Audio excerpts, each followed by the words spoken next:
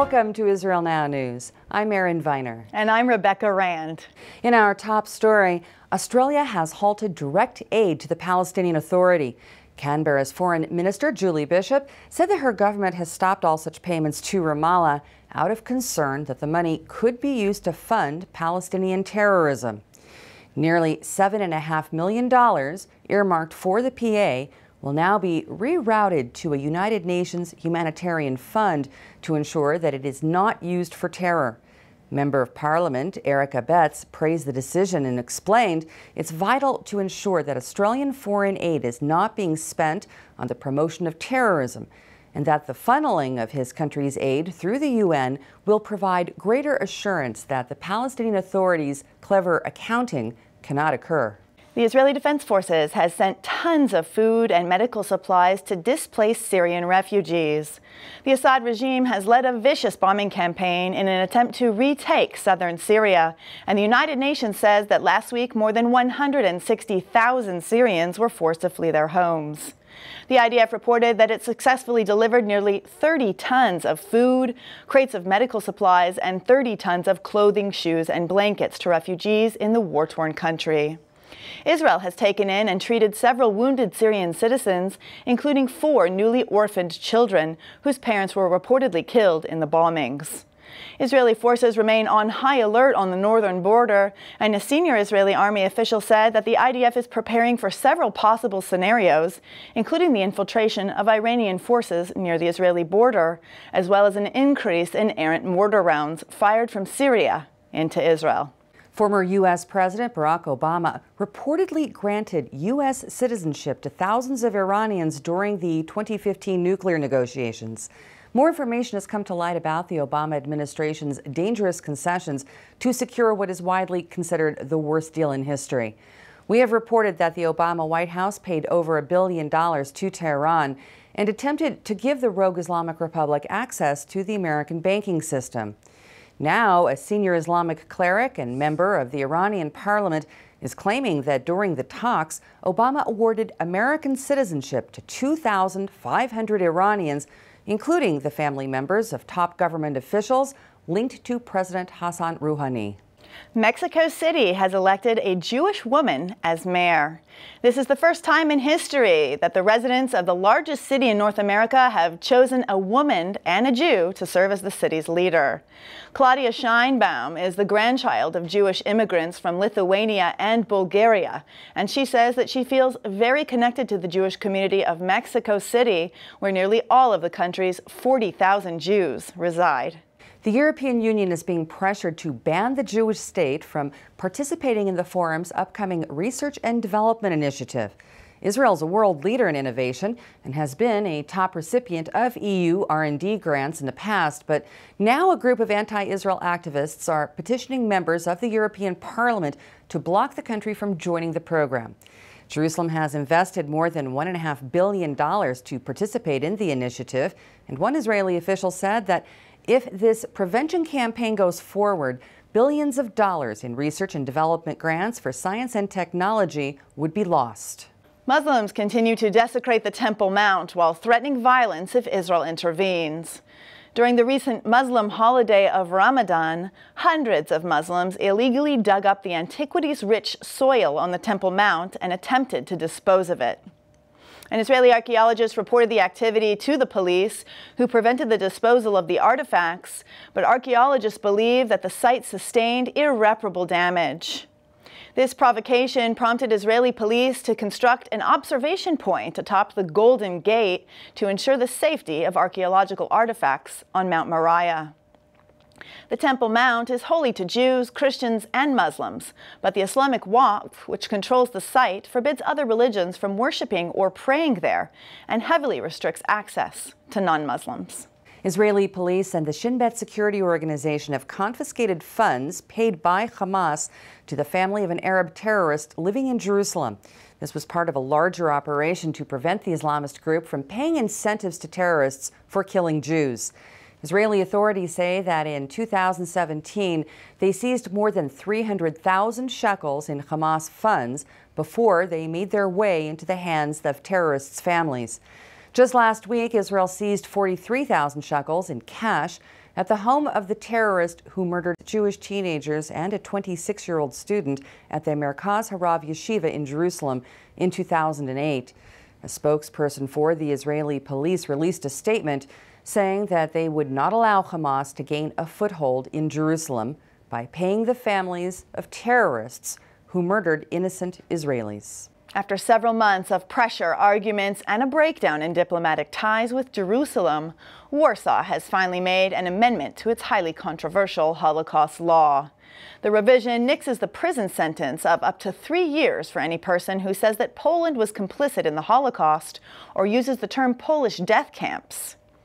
More than 80% of the once vibrant Jewish community of Poland was wiped out during the Second World War. Polish citizens assisted the Nazis in their campaign to eradicate the Jewish people, but Poland insists that the blame lies solely with the Nazis and that they were also victims.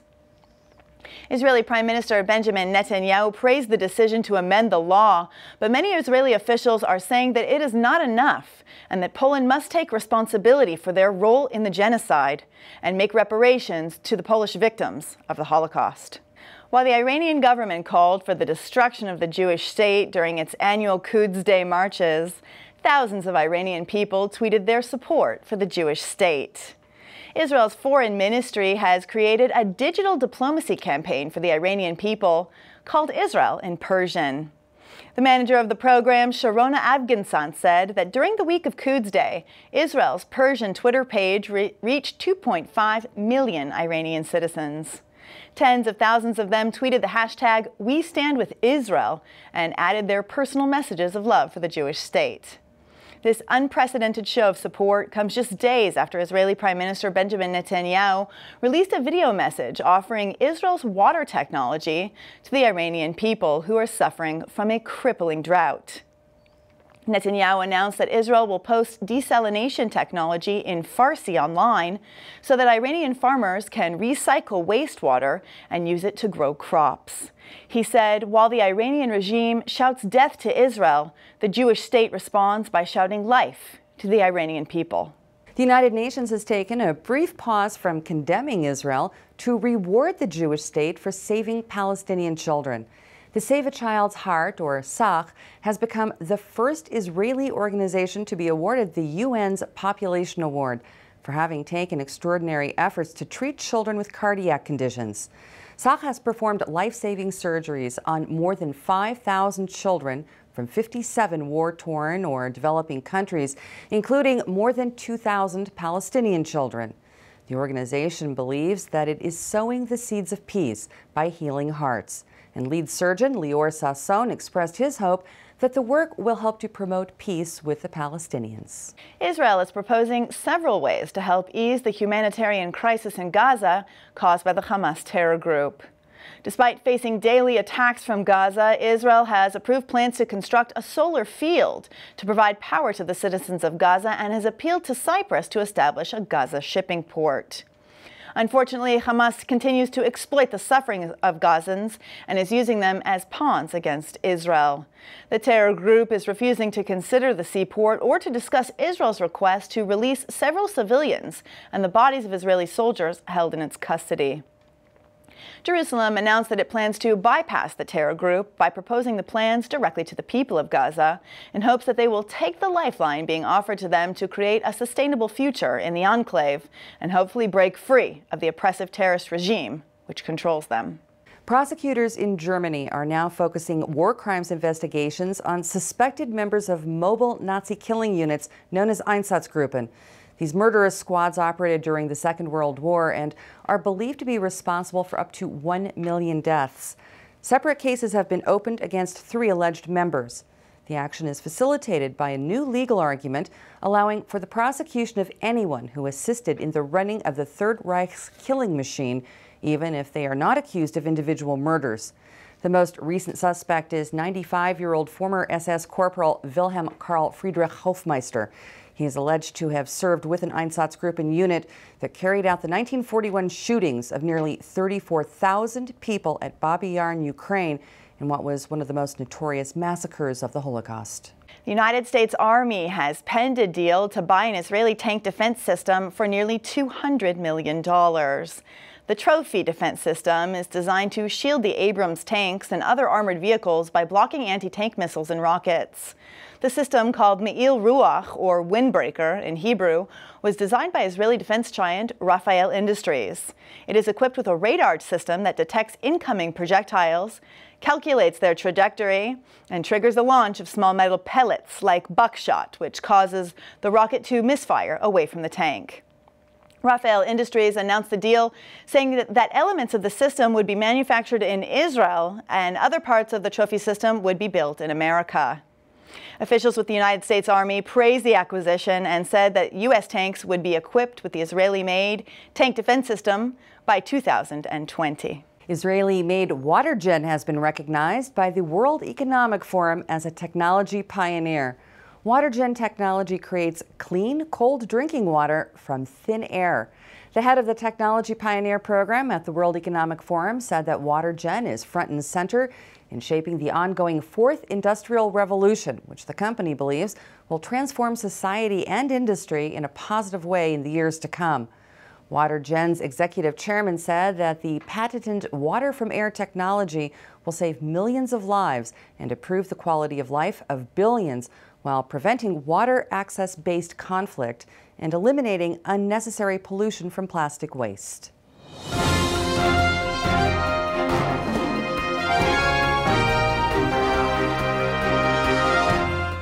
That concludes the news portion of our show. Please stay tuned for Ask the Source with Josh Reinstein.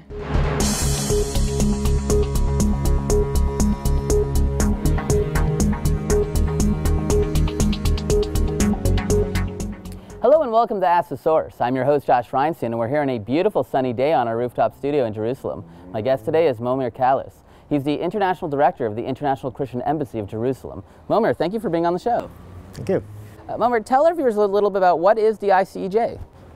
The International Christian Embassy in Jerusalem is a Christian organization which was founded in Jerusalem at the time when all the embassies were fleeing the city in order to take a stand on behalf of Christians, saying that we believe that Jews have the right to call Jerusalem their eternal capital. This is an exciting time for the International Christian Embassy because all these embassies are moving to Israel, first America, then Guatemala, Paraguay, more on the way. What does this mean to the Christian Embassy that other embassies are now joining them in Jerusalem? Well, of course, we feel vindicated because that's what we started saying almost 40 years ago. But seriously, I believe that this marks a beginning of a new era. We believe that many nations from many different continents will follow the leadership of the United States and Guatemala and Paraguay. And we believe that it will also have spiritual significance. You're giving something called the Cyrus Award to any nation, the first 10 nations that move their embassies to Jerusalem. Tell us about the award.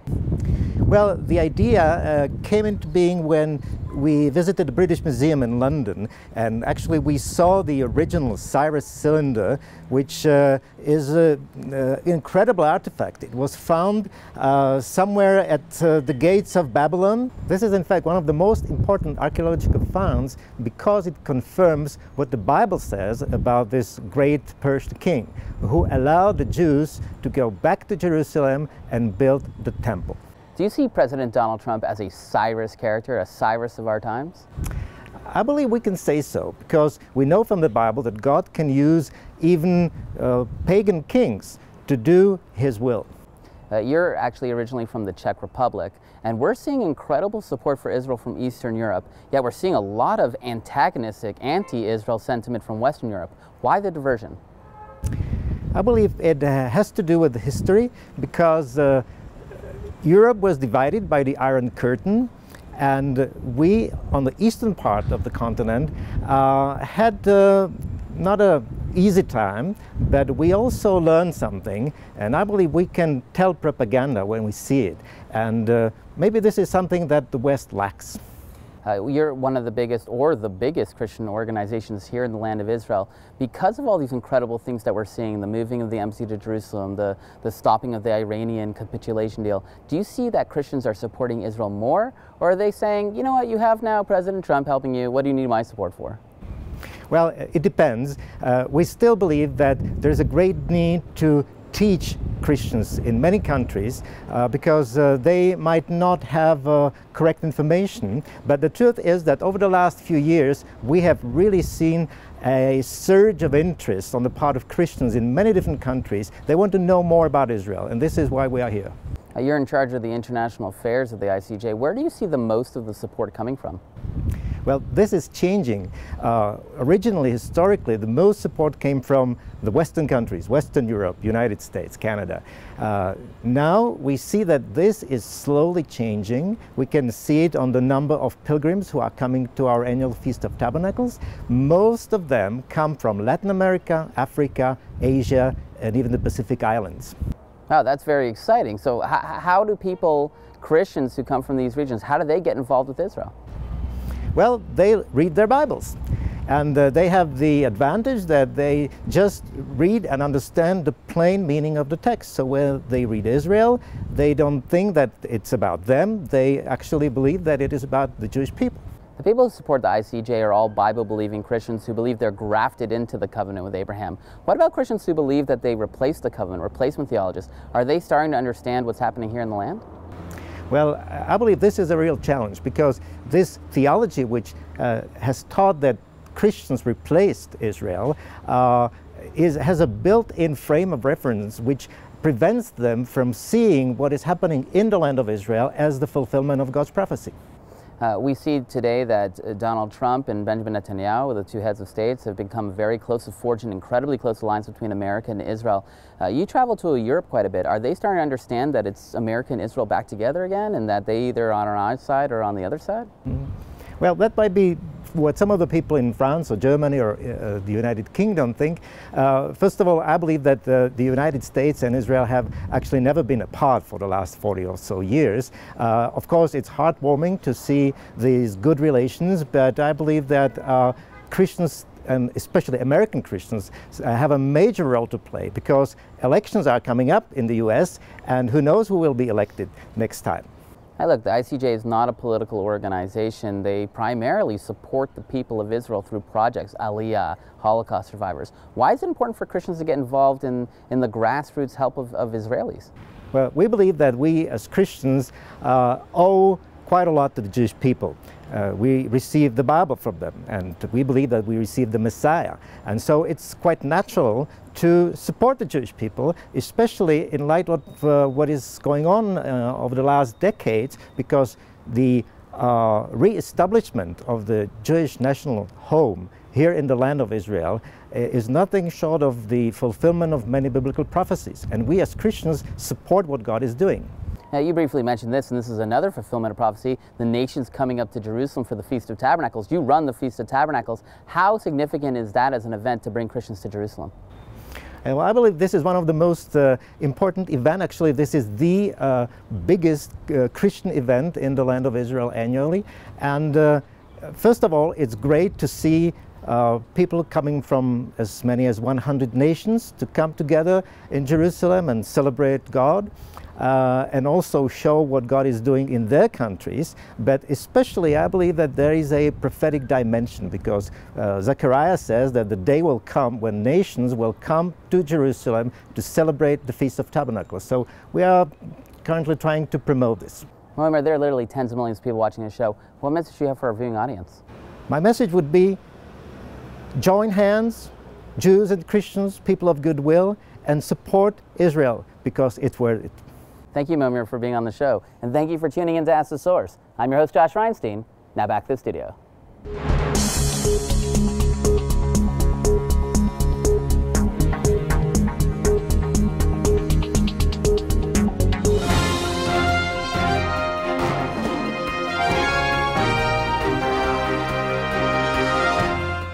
Up next, the return to Zion with Karen Hayesode.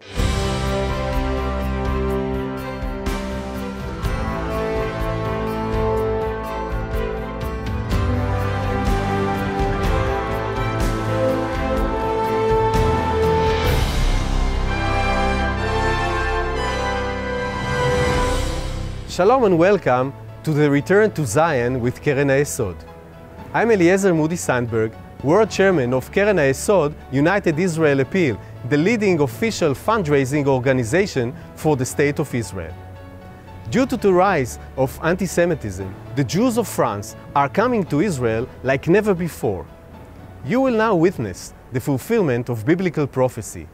God bless you from Jerusalem. Bring my sons from afar and my daughters from the ends of the earth.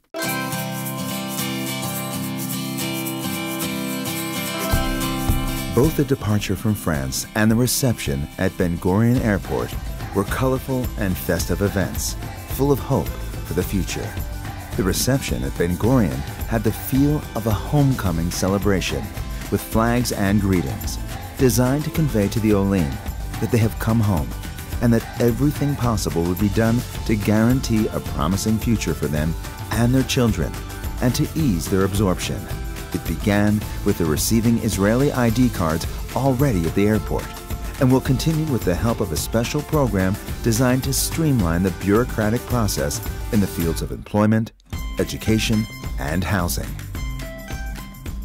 אתם 206 עולים חדשים, אבל תחשבו כל אחד מכם סוגר מעגל של 2000 שנה. עשרות דורות של סבים וסבתות שלכם התפללו, לחמו, חלמו, ואתם עשיתם את זה. אתם זוכרים, לפני שבועיים היינו בפריז, נפגשנו שם. נתן שירנסקי, אני, מודי זנדברג וכולם. ומה אמרנו? אנחנו נקבל אתכם בבית. הבית משותף של כולנו, מדינת ישראל. אני רוצה לברך אתכם בשם משפחת קרן היסוד העולמית. זה רגע מרגש עבורכם וגם עבורנו. המדינה הזאת שייכת לכולנו. לא משנה איפה אתה גר, כחלק מהעם היהודי, ישראל היא המולדת שלך. קרן היסוד מגייסת תרומות, ויחד עם הסוכנות היהודית, השותפה שלנו, ומשרד הקליטה, אנחנו עוזרים לחלום הציוני להתגשם. The Jewish community of France is the largest in Europe, numbering 500,000 Jews. On est des vrais sionistes et on adore Israël et que c'est pas par peur ou voilà, c'est vraiment par envie parce qu'on avait envie de vivre ici, on avait envie de vivre en Israël. Je suis très émue et je réalise pas. J'ai du mal à réaliser parce qu'on préparait ça depuis des années. Beaucoup de joie, une très grande émotion. J'ai énormément les larmes aux yeux. Et j'espère que tout le monde pourra réaliser ce rêve un jour. Un projet de vie, ça fait depuis qu'on est mariés, c'était notre projet de monter en Israël. Je trouve que c'est très impressionnant d'arriver dans un nouveau pays dans lequel on se dit on va arriver, on connaît entre guillemets personne, seul, et au final c'est impressionnant, parce qu'on n'est pas seul et c'est vraiment, c'est beau. Il n'y a que Israël pour faire ça, c'est vraiment... voilà. Mesdames et messieurs, le Premier ministre de l'État d'Israël, M. Bibi Netanyahu. Bonjour tout le monde, bienvenue en Israël. יש פה קהילה מפוארת של יהודים שעלו מצרפת, הם יחבקו אתכם ויקבלו אתכם, אבל כל העם יקבל אתכם. אנחנו אוהבים אתכם, אנחנו מעריכים את המעשה הציוני שעשיתם, שהוא גם מעשה אישי. הוא מעשה אישי גדול ומעשה לאומי גדול.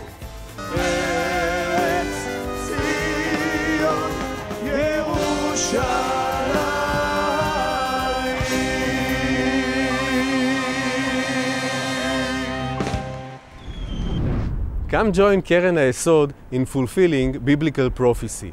Let's bless Israel together. To donate and get information, call us at 1-800-505-1665 or visit our website at www.khisrael.org.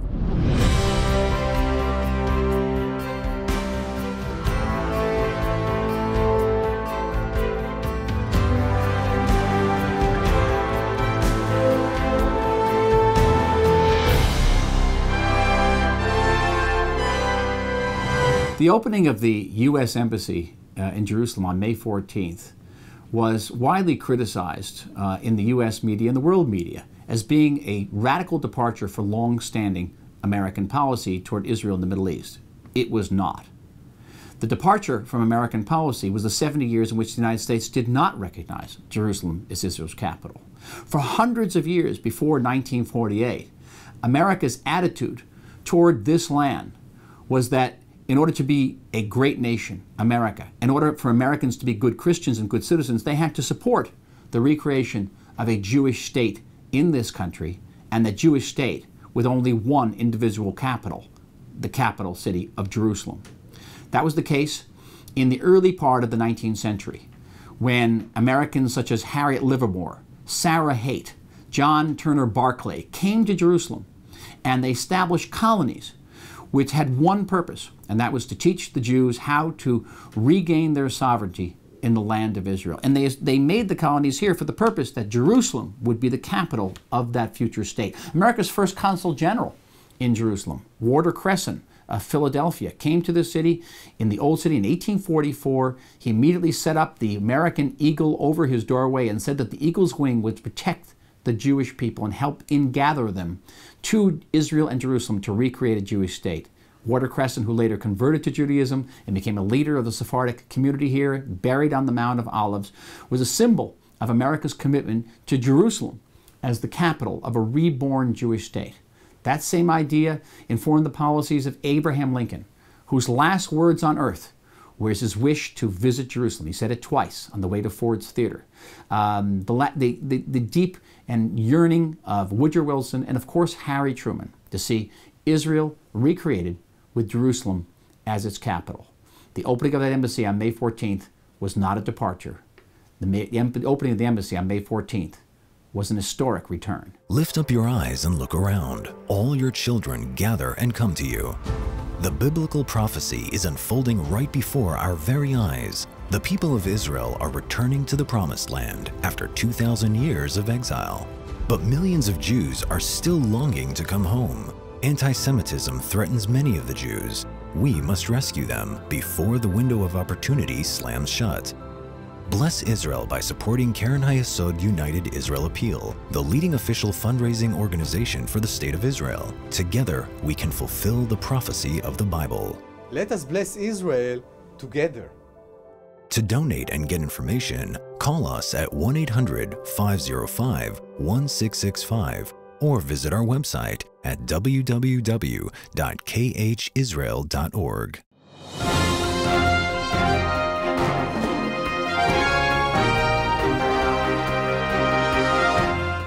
That's all for this edition of Israel Now News. I'm Erin Viner. And I'm Rebecca Rand, reporting from our studio in Jerusalem. Please join us next week for all of your Israel updates.